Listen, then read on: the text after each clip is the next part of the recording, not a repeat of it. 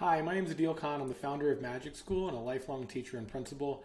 I'm so excited to show you a cool new feature in MagicSchool for Students, which we launched about 2 weeks ago, that allows teachers to customize tools before they launch these tools to their students to make a more seamless experience and really unleash creativity amongst educators who we know are going to come up with so many cool ideas to customize these tools and make them really curated and meaningful to their students.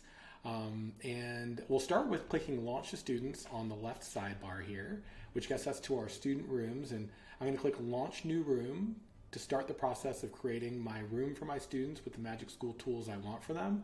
And in this case, I'm going to click Raina for Students, the Writing Feedback tool, the Research Assistant, and the Chatbot Builder. These are the 4 tools that I want to launch to my students for the lesson or activity for the day. And I'm going to click Next. And now we get to this new menu in this process where before you couldn't customize the tools before launching them to your students, but now you can. And we've done this in a really cool way. If you click, let's say, the Writing Feedback tool and you want to customize this tool before you launch it, you click the tool like I just did, and then you select the grade level for your students. In this case, my students are in 8th grade. The assignment is a persuasive essay. Yeah, I spelled that wrong. Thanks for correcting me. And for the feedback, I'm going to actually attach a rubric that I created with MagicSchool, actually, which is my persuasive essay rubric. And on the right here, again, I'm customizing this tool before students actually get it. I'm going to click this eyeball because I don't necessarily need them to know that I selected 8th grade, and I don't want them to have the ability to toggle that. So I click this eyeball here on the right, this icon, to hide that field.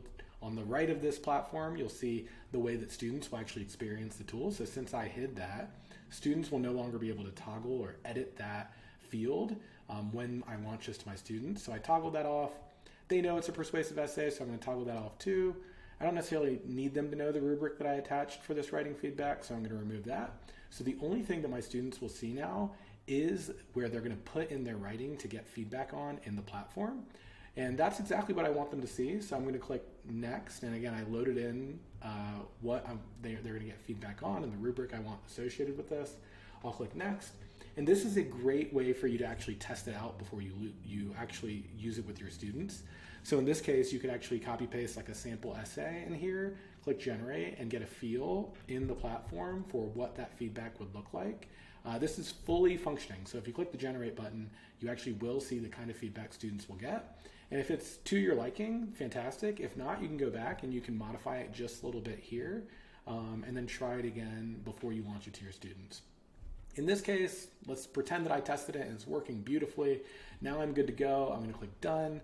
I've confirmed that I've customized this tool, and these tools will remain the same as what I expect. I don't need to customize these, but I could if I wanted. Let's actually customize Raina.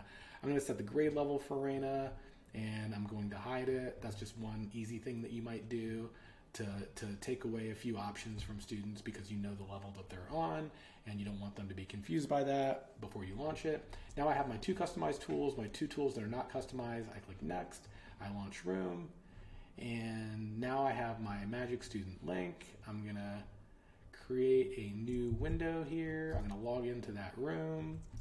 My name is Adil, join room.